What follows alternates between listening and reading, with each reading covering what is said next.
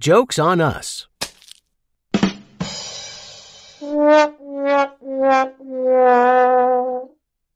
A hard-working man. A hard-working man puts in a lot of overtime all week, and he's so tired that all he wants to do for the weekend is sleep. He comes home Friday and plops down on the couch, and just as he's starting to doze off, his wife comes in, nudges him, and says, "Honey, my car won't start. Will you take a look at it?" The husband says, "Who do I look like, Mr. Goodwrench? Take my truck." He's sound asleep on Saturday morning when his wife comes in and wakes him up. "Honey, the dishwasher won't start. Can you take a look at it?"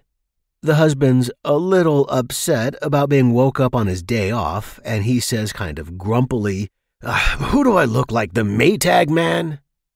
Sunday rolls around, and the husband is laying on the couch watching football when his wife yells from the kitchen, "Honey, are you ever going to paint these kitchen cabinets?" The husband yelled back, "Who do I look like, Sherwin-Williams?" The next day, he goes to work, comes back home, and he sees the car has been moved. He walks into the kitchen and notices the dishwasher is running and the cabinets have been painted. His wife walks in, so he asks her, "Who did all this work around here?" His wife answers, "It was Bob from across the street." Her husband says, "That lazy son of a gun. How much did he charge us?" The wife answered, "Not a dime. He said I could either bake him a cake or give him a blowjob." The husband laughed and asked her, "What kind of cake did you bake?" The wife replied, "Who do I look like, Betty Crocker?"